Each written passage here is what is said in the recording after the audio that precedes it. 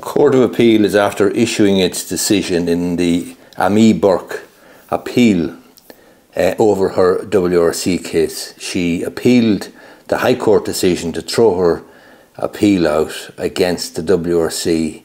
She appealed that High Court decision to the Court of Appeal, and the Court of Appeal has issued its judgment now, and it has described Ammi Burke's behaviour as utterly appalling and egregious. The High Court was justified, according to the Court of Appeal, in dismissing Ammi Burke's case against the WRC mid-hearing, is the decision of the Court of Appeal.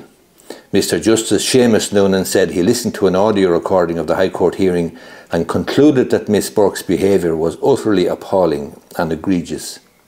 As a practising solicitor, Miss Burke professes to take her duties as an officer of the court very seriously, and yet repeatedly indulges in the most contemptuous conduct when before the court in a deliberate and premeditated manner, he said. Her conduct was part of a continuous and calculated pattern of behaviour, not just on this occasion before the High Court, but over many days before the Workplace Relations Commission and again before the Court of Appeal, he added.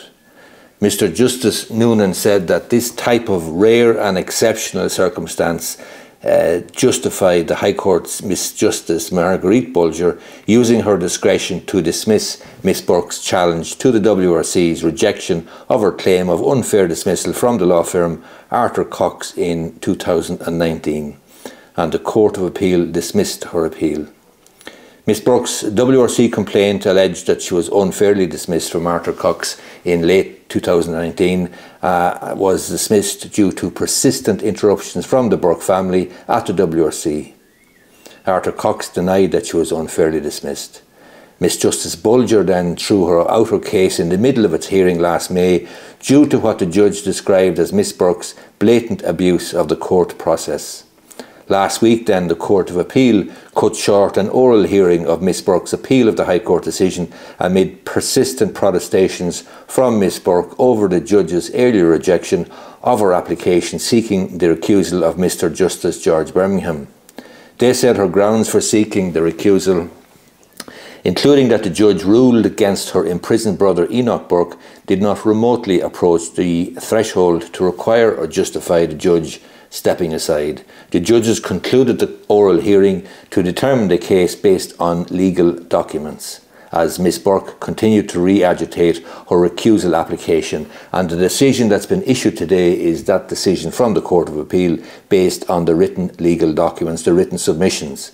In his judgment on Tuesday, that's today, Mr. Justice Noonan said Miss Burke based her appeal on 9 grounds, one of which related to her failed application, asking Miss Justice Bulger to step aside due to an alleged apprehension of bias on her part. He was satisfied that Miss Burke failed by a wide margin to demonstrate anything that might be regarded as establishing an objective bias on the part of the judge.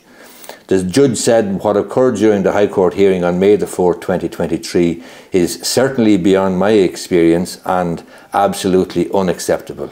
Her conduct, he said, was calculated to preclude the WRC and Arthur Cox from vindicating their right to a fair hearing, he said. She sought to prevent them making submissions, which is the very antithesis of the due administration of justice and an affront to the rule of law. Miss Burke rather extraordinarily suggested in her appeal that the High Court, in lieu of dismissing her claim, should have adjourned the hearing and excluded her from the court, Mr. Justice Noonan said. There is no basis upon which it could reasonably be said that the judge should have continued the case by excluding Miss Burke when she, as the claimant, had manifestly brought about the collapse of the claim herself. The right of access to the court is not absolute and brings with it certain obligations, he said.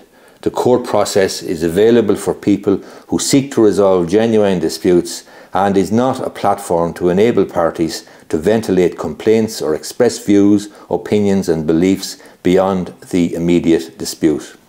He gave a provisional view that the WRC and Arthur Cox are entitled to their legal costs, but said he will receive submissions if any party contends otherwise.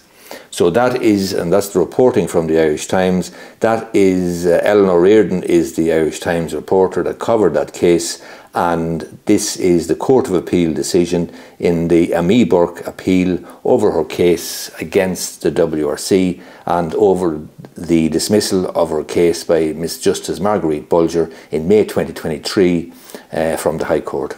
That's the story there.